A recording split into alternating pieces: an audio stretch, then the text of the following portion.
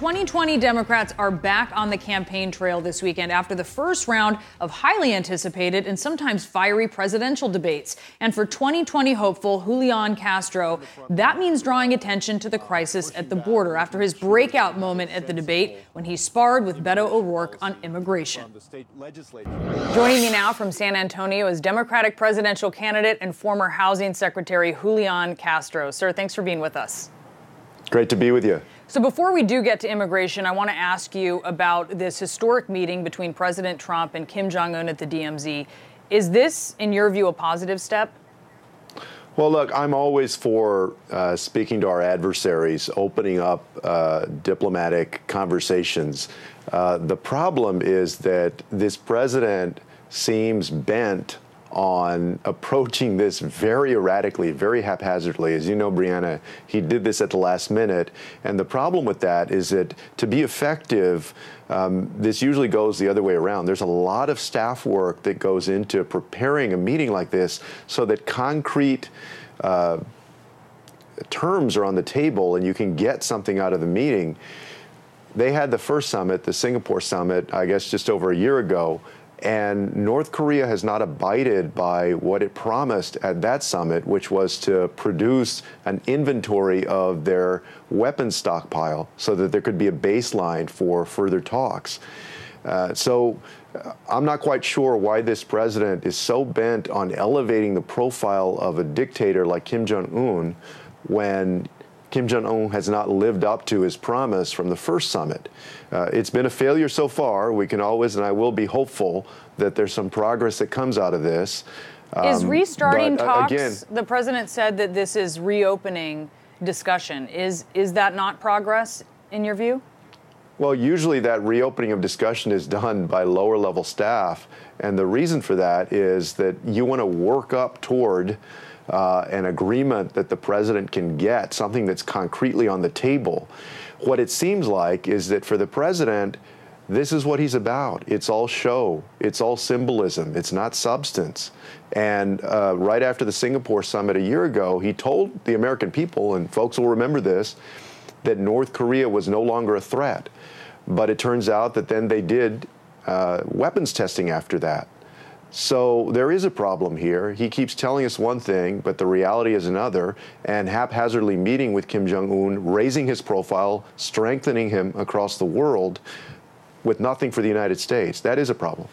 Now, the president says, I want to talk to you about immigration right now. The president is saying that he plans to start some raids next week on some migrant families who have been court-ordered to leave the country. There's Los Angeles and Chicago who have said that they're going to direct their police departments to not assist ICE in rounding up immigrants. Would you encourage police departments to follow suit in other cities? Yes, I would, because I believe that local law enforcement should do its job and federal law enforcement has its own job to do. So I'm glad to see that Los Angeles and Chicago are doing that. The other thing is, what's very clear is that this president likes to terrorize these immigrant families. He likes to scare them. He likes to use this issue as a political weapon to draw up fear and paranoia in his base, and he thinks that this is going to help him get reelected with a narrow electoral college victory in 2020 the way he got in 2016.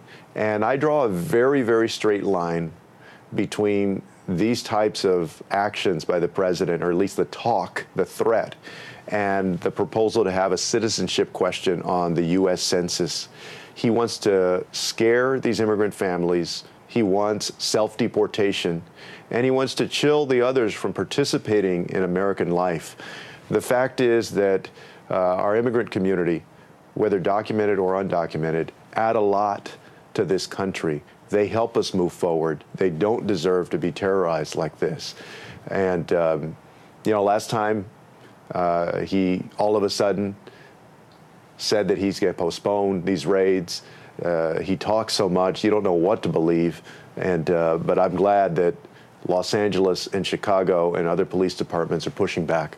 There have been some just despicable online racist attacks on your fellow candidate, Senator Kamala Harris, including one that the president's son, Donald Trump Jr., retweeted. What is your reaction? that it's disgusting, that it has no place in our politics. And this is the game that these folks play. They put something out there. You notice what he did. He tweeted it out, and then he deleted it like a coward so he can say, oh, that was just a mistake. But he knows what he's doing. He's giving voice to these racist utterances about Senator Harris. We need to dispel them immediately and condemn them and then not give them any more life because they're disgusting.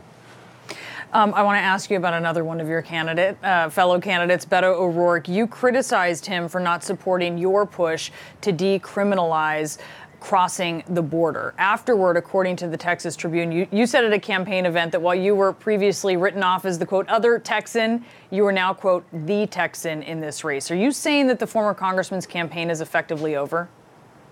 No, of course. I have a lot of respect for Congressman O'Rourke. I was glad to support him when he ran against Senator Cruz. He and I get along well. The disagreement that we had the other night was about policy. It wasn't personality. And, I'm glad that 13 other candidates now, you may have seen on the second night of the debate, they asked this question: who believes that we should repeal that law that I was talking about, Section 1325, the Immigration Nationality Act? And either 8 or 9 of the 10 people on that stage that night raised their hand. So 13 other candidates have said, if we want to end family separation, the way to do that is to repeal that section of the Immigration Nationality Act. And I've proposed that we do that.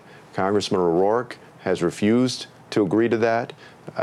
So many people, a lot of immigration lawyers have said we have to do that if we're going to effectively end family separation. So this is about the people that are impacted by this. I was just at the Clint detention facility yesterday, where there have been reports of terrible living conditions, of children being mistreated, of all sorts of things that we cannot justify as Americans or human beings. So this is important to me. It's not about a personal difference.